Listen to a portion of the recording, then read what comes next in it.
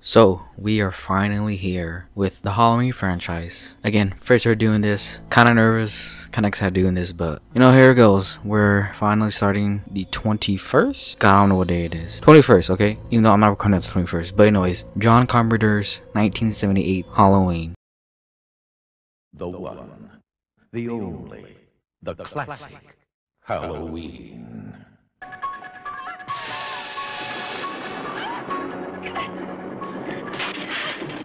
I think he'll come back.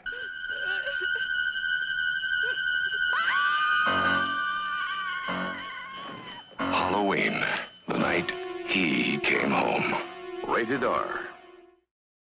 It's a classic. Clearly is. It's super well known. Around Halloween time, usually people watch this, and you know, it laid the foundation for the slasher genre, and it really revitalized the genre. Well, I don't think revitalized the right word, but definitely laid the foundations for like basically any and every slasher. You know, you have the final girl, you have the stalker or the guy or whatever is killing people. There's bound to be blood, which is funny because Halloween barely has any blood. It's all been on suspense and John Carpenter's music, which is great. His music, again, the iconic 1 2 3 1 2 3 1 2 1 2 3, you know, that's all him. Another thing I want to do, which is what I probably should have done for like the last 20 movies, but I was too lazy, and I like binge watch and marathon a bunch, like at least the first half of movies, because some of them I haven't seen yet. But just to, I don't know, look up some facts and like behind the scenes stuff that most of y'all should know, because I don't know what else to say about this movie other than it's a classic, because a lot of people, a lot of YouTubers and movie goers have talked about this already like a bunch of time, very in depth. So I'm not sure what to say, but you know, behind the scenes stuff, I'm just looking some things up because I don't know, look up things that I find interesting basically. So apparently it took less than 2 weeks to write the script, which is insane in today's standard. Apparently the movie was supposed to be originally called The Babysitting Murders, which is why Jamie Lee Curtis is a babysitter babysitting Tommy Doyle. But then a producer was like, you know what, let's call the movie be around a specific holiday, which is why it changed to Halloween. So The Babysitter Murderers, it would have sounded to me at least like a generic slasher, definitely like a standout movie if it wasn't still called Halloween, but obviously it got you to Halloween, which is great. This was Jamie Lee Curtis's first feature debut, who by the way is the daughter of the Psycho lady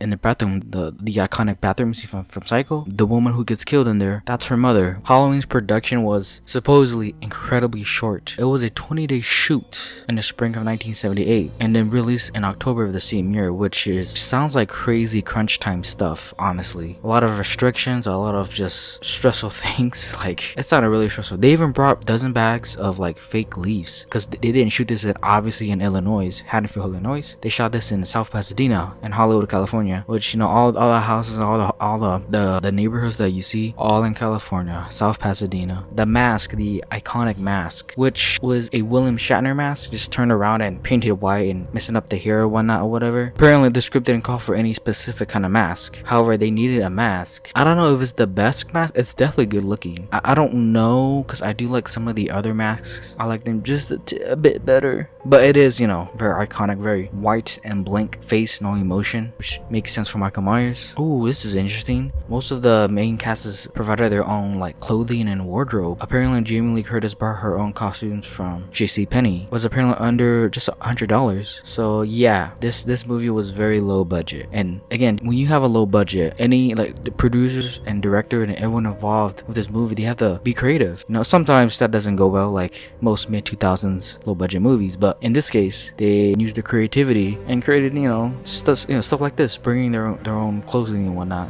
I actually did not know this. Myers was played by 3 different actors. It was played by Nick Castle, obviously, which I'm assuming he played most of it, and then he was also played by Tommy Lee Wallace, which he would work on, I think, the second one or third one, I'm not sure. And then another actor named Tony Moran appear in guest spots throughout the whole, or not guest spots, would just appear or be Myers throughout the movie. But you know, doing some more research and digging, some people theorizing, or I don't know if it's theories or confirmed or whatnot, but John Carpenter at one point played Myers at one point. I do know that. What was her name? Oh god, oh no, I'm like forgetting things. Oh no, Deborah Hill, forgot her name at one point. Deborah Hill played like the hand and of Little Myers at the beginning, where he kills his sister. So that, again, the super low budget made a classic out of it, miraculously. Oh, and obviously everyone knows this. The house was relocated in the 80s. Everyone knows about this. If you live in a South Pasadena area or anywhere close near that area of California or South Pasadena, you will know apartments were shut down and get rid of the house, but some other person was like, you know what, let me keep the house, let me relocate it. It's near like these set of trains, and the apartments complexes replaced the original spot. And then, oh, apparently at the time we shooting, the house was really abandoned. Wait a minute, so did that mean did they have to build sets for young Myers, or did they just that's interesting. They were probably allowed to repaint the building and do stuff to the house because it was abandoned. I mean they would have, I mean it was super low budget, so they would have to use that actual house, right? Not sure about that. And then the score, Carpenter completed the entire score all by himself in just 3 days. Was it by himself? Wasn't there a guy that helped him? Probably had like an assist or something just helping him. But yeah, 3 days, insane. Again, time crunch, right? Shot in spring, came out Halloween that same year. Spring starts around, oh god, like in April or something, March, April. You have April, May, June, July, September. That's like 6-7 months of time crunch right there. Maybe movies back then were made differently, but again, this was super low budget. It wasn't like a high budget film that would have been shot and it would have taken a year to, you know, do post-production. But I don't know, maybe it did take that long, or take that short. And then the last one is, oh god, I'm already recording it for 10 minutes, too long. Apparently Carpenter filmed new scenes after the fact. Apparently they needed to fill a 2-hour time slot needed for television broadcasts of Halloween, so he filmed additional scenes during the production of Halloween 2. You know, featured Donald Pleasance playing Dr. Loomis and Jamie Lee Curtis playing Laurie Strode, and just them talking. Yeah, just I don't know. This is Loomis at the hearing to review young Michael at a insane asylum, confronting young Michael in his room, discovering. Oh, okay, then that makes sense. Just discovering he like scraped walls of the word sister, which is not supposed to be in this movie, but whatever. Just I want to see that cut actually. So there's a completely different cut, is what they're trying to say. The TV cuts of Halloween, where there's additional scenes of young Michael's Carvin sister, which I mean everyone knows this, but it would be revealed in the sequel, not this movie, because it seems like he just stalks this babysitter or this random girl. Did not know that. I wanna look up the Halloween 1970 TV cut. Interesting. Now let's get to the actual film. We get to that shot of young Myers killing his own sister and then taking that mask off when their parents get home. Have that opening, which is not the best opening. There's some of the openings for these movies look pretty cool. This one is iconic, or not iconic, well it is iconic, but it's just like the pumpkin head lighting up, all the names, producers, executives with the iconic theme. And we cut to 15 years later where we meet Jamie Lee Curtis. She is so I like this character. I like Jamie Lee Curtis's Laurie Strode. However, she does feel like the typical, like, normal good girl, final girl, which isn't a bad thing, but later I will talk about why I like different iterations of Laurie Strode that may or may not piss some people off. But anyways, she meets Tommy Doyle, little boy that she's gonna have to babysit later on. She goes to the house that Myers was at. Apparently he made it there because we also meet this character named Dr. Loomis, who, by the way, is, I can see why people like Dr. Loomis. He is a very simple character, but also very he's so set on finding out and killing Michael Myers, this little boy that he met years ago, 15 years ago, trying to get him to talk to him, but all he saw was like these dark black eyes and evil within this boy, and he's that character that no one listens to basically. And you know, I can see why a lot of Halloween fans gravitate towards him, because he's basically kind of us, right? This guy is evil, please just kill him. He's doing that throughout the whole movie, and you know, the cops in Haddonfield were like, nah, you're crazy, Loomis, you know, and he's just that character. So I get why people love him. I like him too a lot actually, and it's mainly because of Donald Pleasance. He plays the character perfectly, and he would go on to do more, you know, John Carpenter films like The Fog, or I think some other movie I'm forgetting about, but he's awesome. Again, this is a Jamie Lee Curtis' first debut, like on screen, big screen, so I could see why she's very, like, she's not there yet, right? She's not the Laurie Strode or Jamie Lee Curtis that we other films and then later in this injuries. But you know, Myers is at the house. He escapes because Loomis is trying to like transfer him to somewhere else. He escapes, drives the car, he gets to his house, which, oh by the way, how would he know about or learn about driving? He was 6 years old in 63, right? And how did he learn to drive? That's, you know,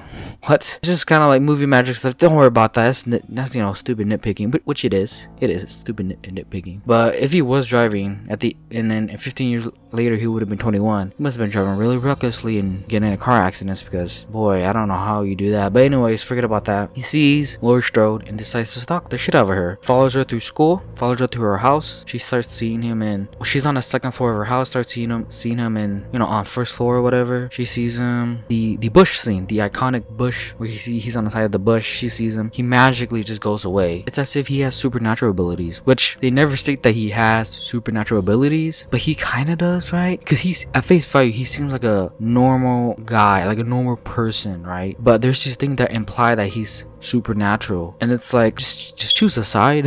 Like, choose a bloody side, you know? Like, I don't think they ever do. Okay, maybe they do in later sequels, but I don't know about that one. Again, Dr. Loomis is on the run. We also see how he gets his iconic work overall thing, where he like kills a mechanic, and then he's in a butcher's aside, and Dr. Loomis finds him. There's multiple times where they cross paths, right? At the mask store, a mask gets stolen. That's how Myers gets his mask, and you know, Loomis is just there, but Myers in the car drives past him, and Loomis just so happens not to turn his way. Stuff like that. It's like, damn it, you're getting close, man, just look the other way. One thing I do like that is consistent throughout the whole series is him looming in the background. There's shots, and I think most of the movies, right? Maybe in every movie where he's like doing something in the background, or you see him in the background of a door, and then whoever's talking in front of the camera doesn't see them. You see him in one shot, pans away, pans back, and he's gone. Stuff like that I like. It's creepy, building tension, and has stayed consistent throughout the whole series. Oh yeah, I guess I gotta mention this, the pumpkin sitting scene. That spot and wherever South Pasadena is in the house has just become a iconic tourist place where Halloween fans, they just go there. It's actually a pumpkin on site, so the person living in that house is obviously embracing the fact that this place is where Jamie Lee Curtis sat on and had her big ass pumpkin. That's cool. That's cool of the owner of the house, but that's so, like, you know, people just sitting here taking pictures, seen all over Instagram and Twitter and even on YouTube. That was cool. I'd like to go there. I'm only like 3-4 hours away. Please, I want to go there, please. Obviously with COVID and everything right now, can't do much. I can, but I ain't trying to get sick. Oh, one thing I forgot to mention about the mask, the big black eyes. That's really cool. I don't know how they, I know how they did it, but not only was the mask white and plain, so there's no emotions, but there's these dark eyes, these dark eyeballs. You don't see his eyes. Really cool. Again,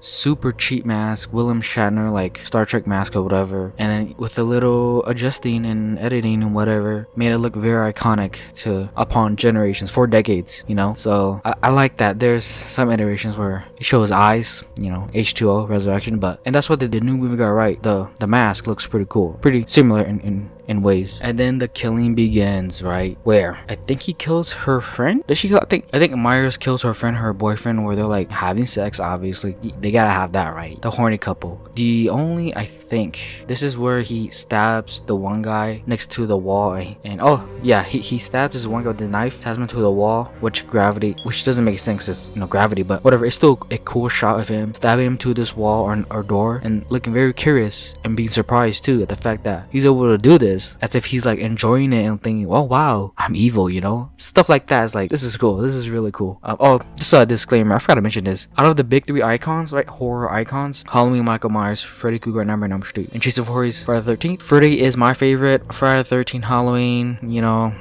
they don't excite me as much as Freddy Krueger does. I can still acknowledge that there are a bit, you know, there's some great movies in some of these. Not so much for Friday the 13th, but Halloween specifically, some really good movies. Oh, for some reason they even bring the fact up that he dig his sister's grave. Judith Myers puts it on the bed, he kills this other girl with the iconic ghost sheet scene, kills her. Again, not very bloody, right? So when you think of slashers, you think, oh, it's gonna be very bloody, but no. Again, very low budget, so they had to cut corners and just kill people with the magic of editing and movie magic. Myers kills one of Laurie Strode's friend while they're on the phone. She thinks this is where she goes through the house. She finds all the dead bodies. She goes back, right? I think she gets stabbed in the arm, I think. She runs back to Tommy Doyle's house, crying for help. And oh yeah, speaking of Tommy, he sees Myers out in the house, and then there's obviously these lights on the ground lighting up the house across from his street, and Myers just standing there. That looked cool as well, right? Lighting up as a shadow, or the shape, as they call him, the shape. Really cool stuff. Really cool, like, lighting and setting stuff. So obviously he almost gets close to her and killing her. Tommy Doyle gets her, and he tells the kids to go hide or whatever. Then we get the iconic, again, closet shot that's been used in trailers and ads and TV. I remember AMC, they have this thing. I think it's on right now. I don't have cable anymore because we have pays for cable, but there's this scene, right? He's going in a closet and trying to stab her. That's been used in ads and on the AMC cable channel that I used to watch on, where they would air every Halloween movie and other horror stuff on the channel, which is where I got this idea from. But obviously, you know, other people have done it on the YouTube space, so just want to do my own. But we get that she gets out of it eventually. He, you know, misses her. Does she go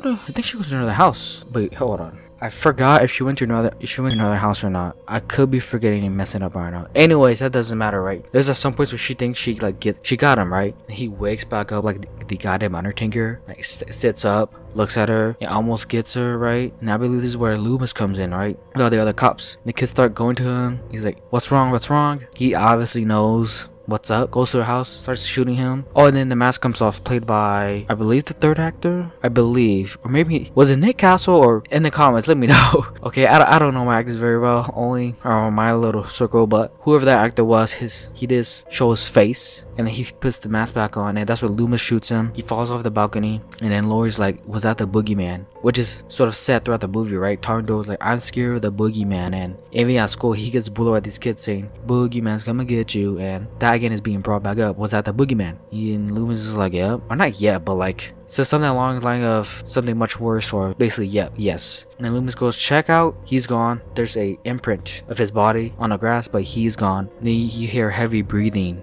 just breathing and breathing and breathing, and then that's how the movie ends. Left on a cliffhanger, not knowing if it's left on a cliffhanger, knowing the fact that he's still out there somewhere, which would have been a good end. Honestly, would have been a good way to end the series. Just him again, leaving it on a cliffhanger and leading audience to the unknown. He's still gonna be out there killing and basically babysitters and whatnot. So yeah, I mean, I kind of said what most people would have said about this movie. It's classic. What the hell do I have to say about it? It's still really good. It is a bit, I won't lie, it is a bit slow in today's standard, which is not a bad thing. But I could definitely see people saying like, "Oh, the movie's kind of slow." It is. It's a very slow burn. Not very slow, but it's a slow burn leading up to like tension building. Not like fake loud sounds like in Conjure Universe or like modern horror movies, right? This loud noise you get, ooh, jump scare. There's none of that. There's actual scary like scenes and tension building. And just, I guess, exposition stuff's being said and left to the audience own imagination. So it's not one of it's not one of those movies. But I wouldn't say, this is just me personally, I wouldn't say it would be great. I'm sorry. It is still really good though. Don't know if I say it was great. Now that doesn't mean the movie